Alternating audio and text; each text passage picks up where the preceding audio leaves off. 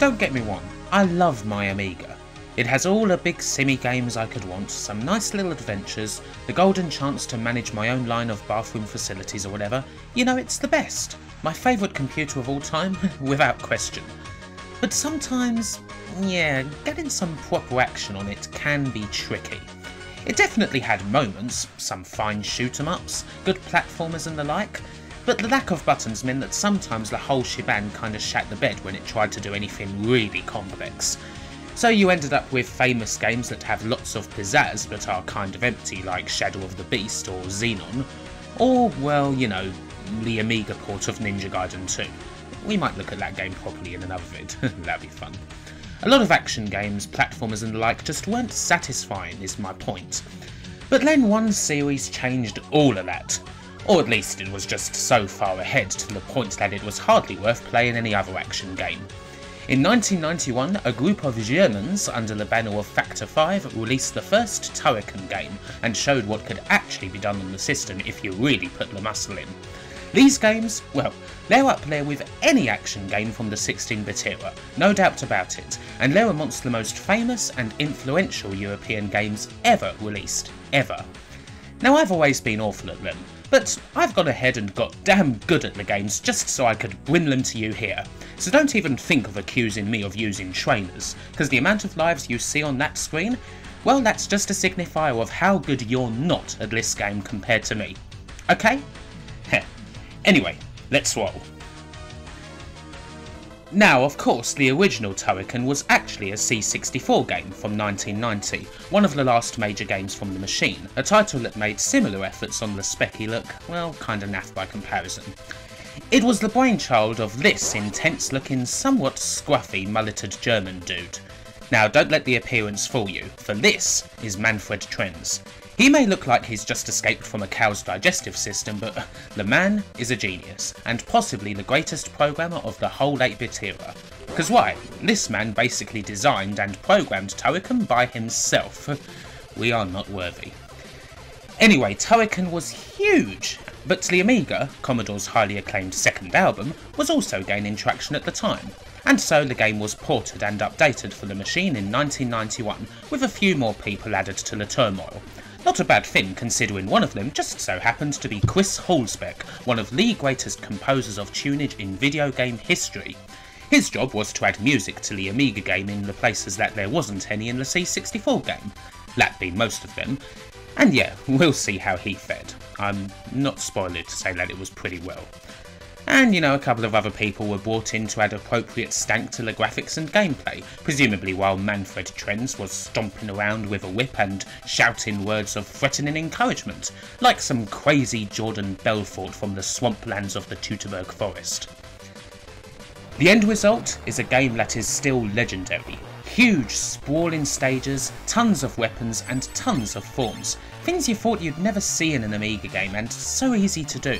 You've got the controllable death ray, the almighty power lines, the energy wheels, spray guns, all there to play with all the goddamn time.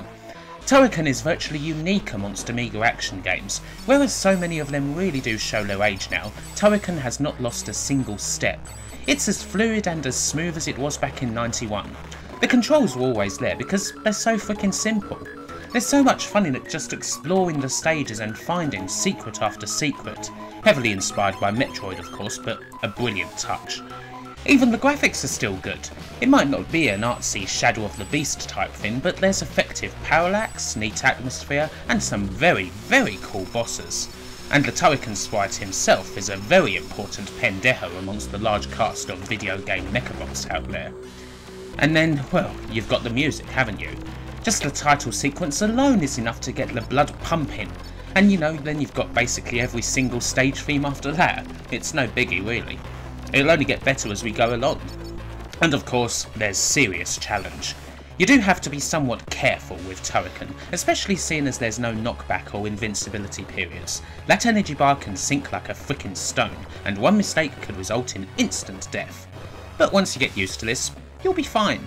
You'll be ready to explore stages methodically with due care and precision, beating enemies every step of the way. Probably. And you've also got the scrolling stages here and there to mix things up a bit, so there's not much chance of the game outstaying its welcome either.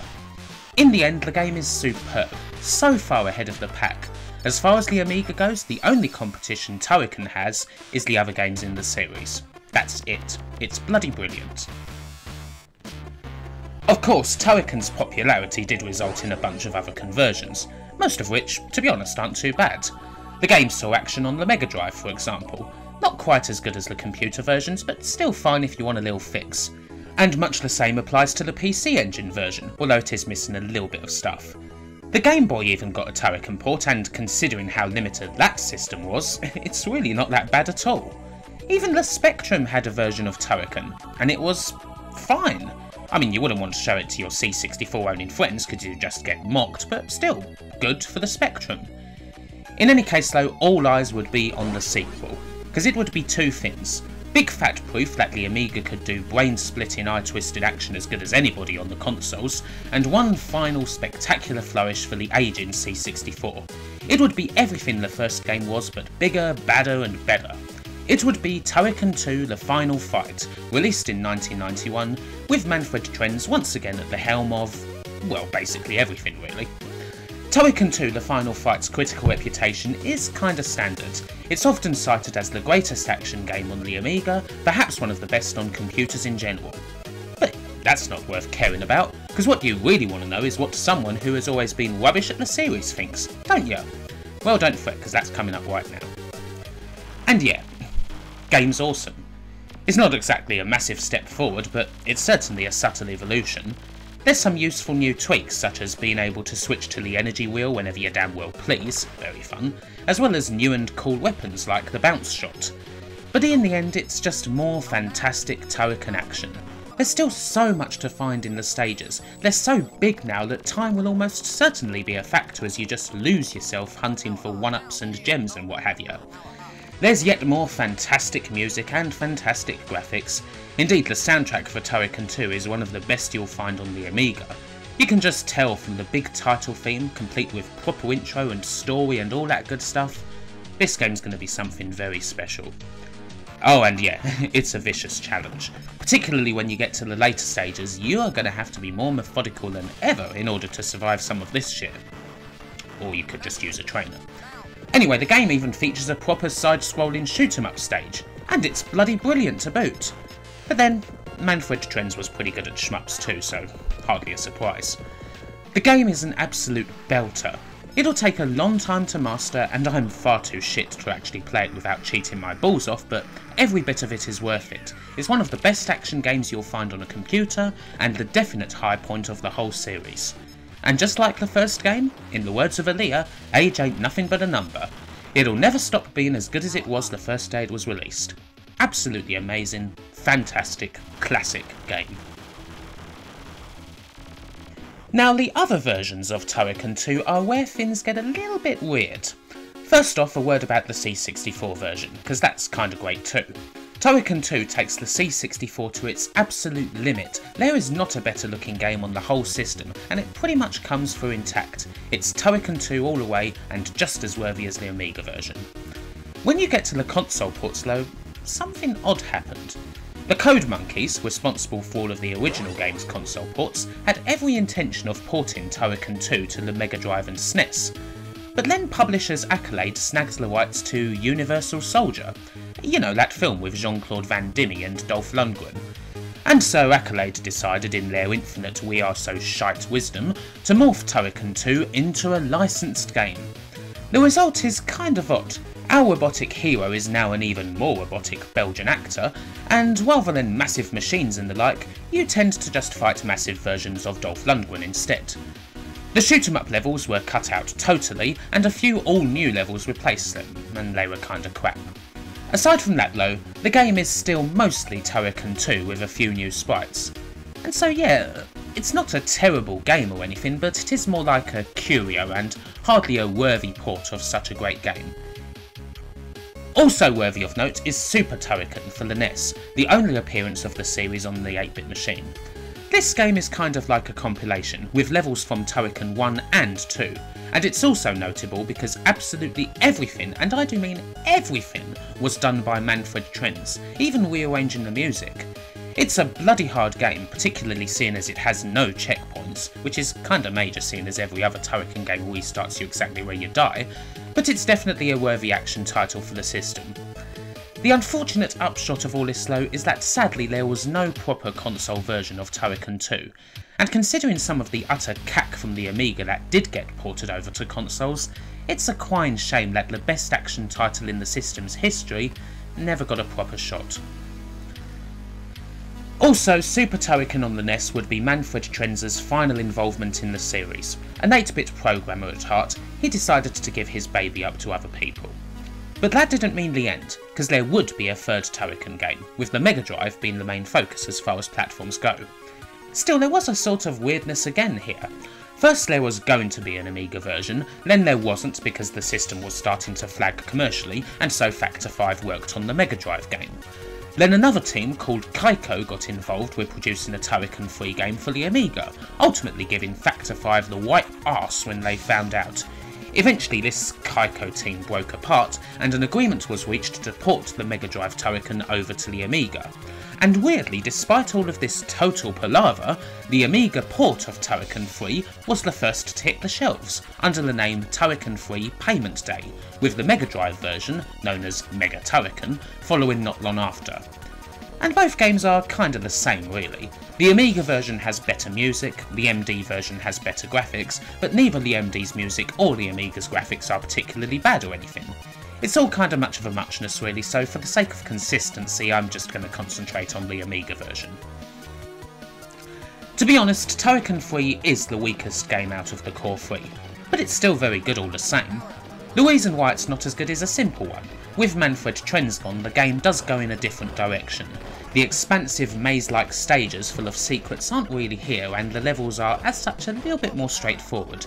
If you go all around the shop trying to look for secrets, you might end up getting a little bored here.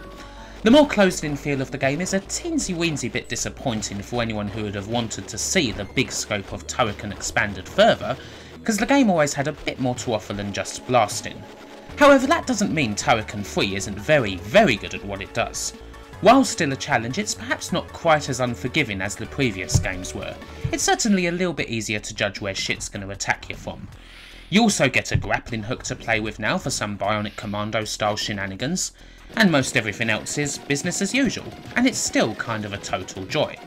It also features some of the best music you'll ever hear in a game, from the classic first stage theme onwards. So while the game may have had kind of a messy development, it's still very good indeed, still a superb Turrican game. It's one last bow for the series on the Amiga with another triumph, and on the Mega Drive it's certainly one of the better side-scrolling action games you'll find. If it's not exactly on the same level as the likes of Gunstar Heroes or Contra Hard Corps, then it's definitely in the next best league, and well worth a pickup. And with that, there isn't a great deal left, but you might be wondering where the Super Nintendo was in all of this, mightn't you? Well, don't fret. 2 Turrican games came out on the ugly grey little fin, don't you know? And the first one is Super Turrican, coming out around the same time as Mega Turrican and all of that shit. It's a different game, although like the NES game of the same name, it's another sort of Mega Mix deal that mostly consists of stages from 1 and 2, plus a couple of stages from 3 at the end. Not bad at all if you're a fan of the series, although sadly the game was a little bit rushed and not quite as spectacular as it should have been. We had seen it already on the NES. Still, it's stages from Turrican 1 and 2, so the game's hardly bad now. And finally, there's the last Turrican game to date, Super Turrican 2, released in 1995. This is more of an original effort.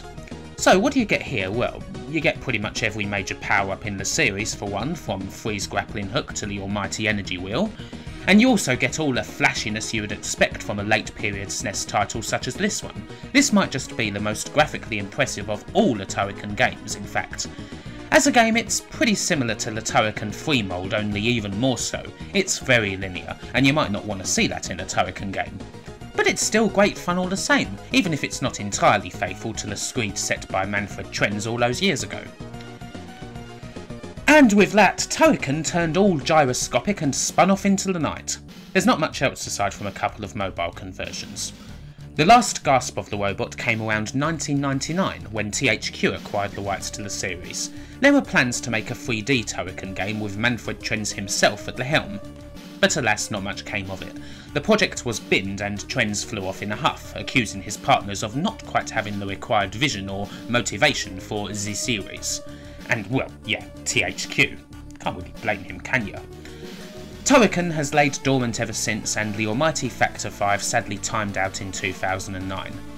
And as for Trenz himself, well, he has a new company and the rights to the series, snatching them up as soon as THQ stopped renewing them.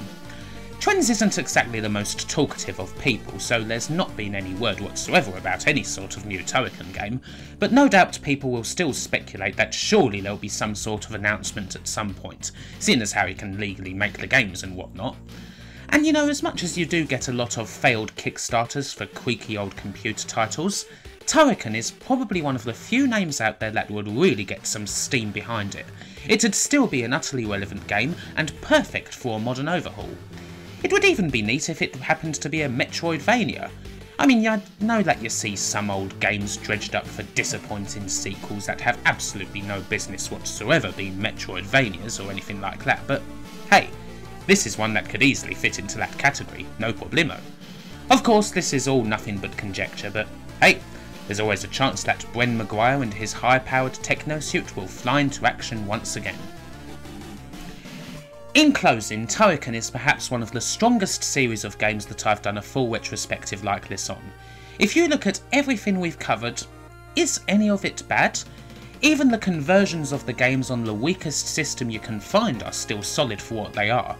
Even Universal Soldier, botched together licensed game that it may be, still carries some of the spirit of the second classic game.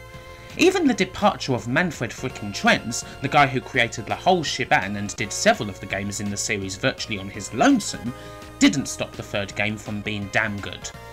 And then at last it departed while still in the pink of condition. There's no lengthy decline, no embarrassing revival, no general fuck up.